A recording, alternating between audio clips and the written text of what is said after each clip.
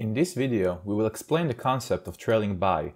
Trailing buy is very similar to trailing sell, so I recommend going back and watching the trailing sell video if you didn't watch it already. This example assumes we created a trade with 3 buy targets, as you can see in the bottom left corner of the screen. The first buy target is placed at $800, the second in $600, and the third in $400. In addition, this example assumes we activate a trailing buy of 10%. Let's start the animation to see how the trailing buy works. As we can see, the price keeps decreasing until the first buy target at $800 is reached. At that moment, although the buy target is reached, the amount you defined will not be purchased immediately like they would in the case of regular limit buy orders. Instead, a trailing buy order will be opened 10% above the target price of $800, which in this case comes out to be $880. Now, as the price keeps decreasing, the trailing buy order will keep trailing behind the minimum price that is reached with that same $80 difference. Eventually, when the price starts increasing, the trailing buy order will stay at the same price of $715, which is $80 above the minimum price that is reached at $635. When the price finally increases enough and reaches $715, the actual buy order will be executed and the coins will be purchased.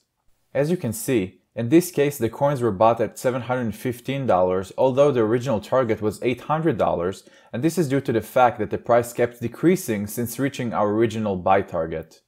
Let's proceed to see it in action again. Now the price will increase a bit more before it starts decreasing again and getting closer to our second buy target.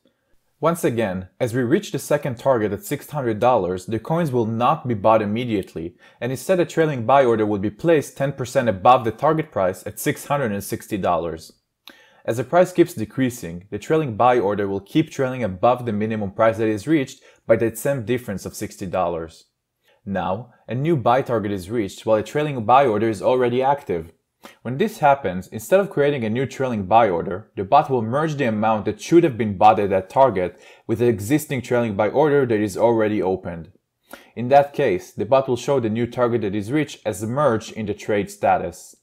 Then, as the price continues to decrease, the trailing buy order that contains the amount from both the second and third targets will keep trailing $60 above the minimum price that is reached. Just like before, eventually the price will start increasing again, and at the moment the price reaches the trailing price, the buy orders will be executed. As you can see, in this case the final buy price for both the second and third buy targets will be identical at $360, which is lower than the original target price for both. It's important to note that while in some cases the trailing buy can be very beneficial and can help you squeeze more profit from your buy targets than traditional buy limit orders, this is not always the case. For example, if the price of the coin starts increasing after reaching your target price, it is possible that the final buy price using the trailing buy will be higher than your original buy target price. In other cases, on the other hand, like in the case of coin dumps, the trailing buy can help you buy the coins at a significantly lower price than expected.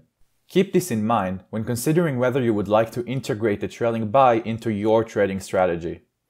And this is it on trailing buy. I hope this was helpful, and I will see you next time.